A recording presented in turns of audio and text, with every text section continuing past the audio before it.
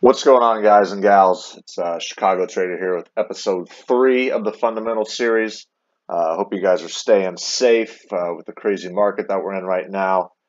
If you haven't had a chance to watch the first 2 videos, they're posted on the website and they kind of build off of each other. So if you haven't watched them, go watch them. This one's going to be a little bit shorter.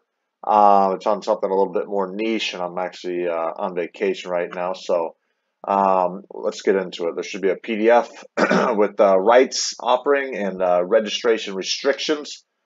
So if we can scroll down to the first one. So what is a rights offering?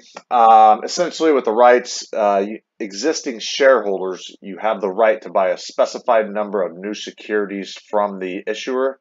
It's at a specified price, and there's a certain period of time that you have to participate in it or not. So you can see each unit consists of 1 share of Series 5 convertible preferred stock, and you get 200 warrants. So that's with a single unit. So how much is a unit? It's $1,000. There's 10,000 total, so that's $10 million they raised through this rights offering.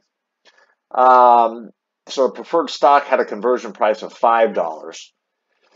So what happens is, these and convertibles and some of the other ways that they raise money, they can make amendments to and modify some of the details of it.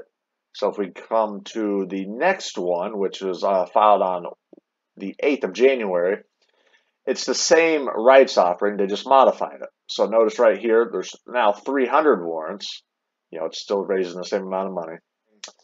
So they close it at 970 the first day after it ran. You can see that it has this, it says the float here is 2.5 million roughly. And these will be a little bit off as, the float can slowly and gradually increase after, a filing.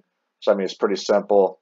What was it? It closes at 970, times 2 point, let's just say 6 for simplicity, divided by 3. So you get about $8.5 million right around there.